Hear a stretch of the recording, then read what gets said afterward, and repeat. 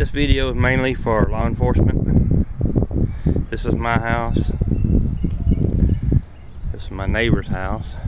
I can't see much of it because of the trees. This is my other neighbor's house.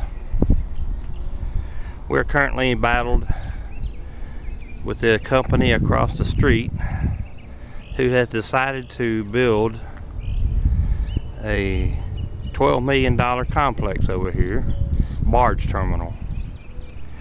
Our neighborhood is deed restricted. They've chosen to ignore that. So with the things that we're doing right now with the county and the state,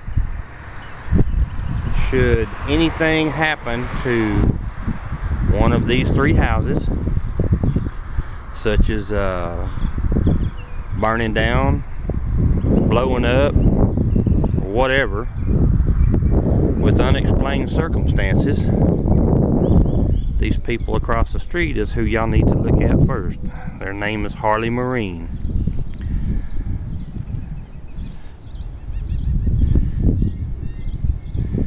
They've started this $12 million project knowing that they were in a deed restricted area, and we're doing everything we can to get it stopped.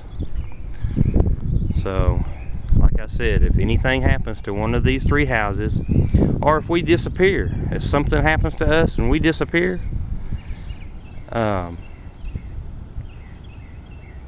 Marine is who you need to look at first. My children will know what to do with this video should something happen to us, or this everything burns down, or what happens, anything happens at all.